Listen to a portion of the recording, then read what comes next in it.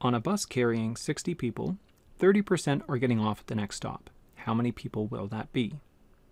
So what I'm being asked to do here is to determine what is 30% of 60 people. Because your percent is always going to be applied to the total, and the total is 60 people. So I need to know 30% of 60 people.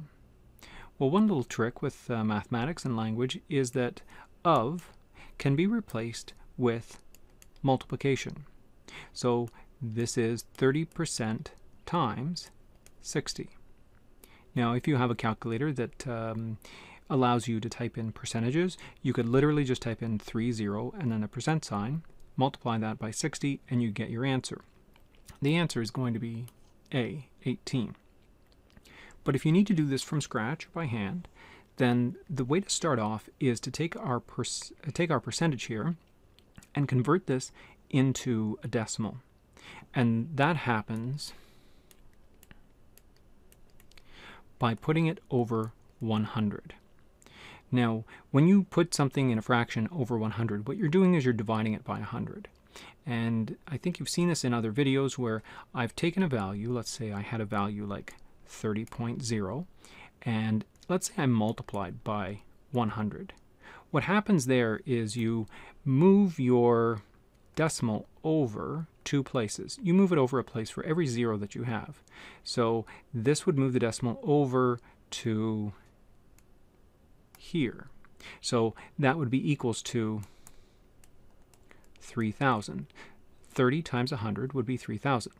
If I were to divide by 100, on the other hand, you just do things in reverse. So 30.0 divided by 100, which is the same as what I've written here. 30 over 100 is the same as 30 divided by 100. I'm now going to move my decimal over 2 places, because you move it over once for every 0. So this leaves the decimal here, and it gives me 0.30, or you could say 0.300 and so on. It doesn't really make any difference. You could simply say 0.3. So this goes back into our equation. This is 0.3 times 60. And now we can finish this off. If you type this into your calculator, or let's stick with doing it by hand. 0.3 times 60. I'm going to do 3 times 0 is 0. 3 times 6 is 18. And then when I do my next one, 0 times 0 is 0. 0 times 6 is 0. This gives me 180. However, if you have any decimals that show up in your original terms, you need to introduce them. For example, I have 1 decimal place here, and so I need to bring 1 decimal place into my answer.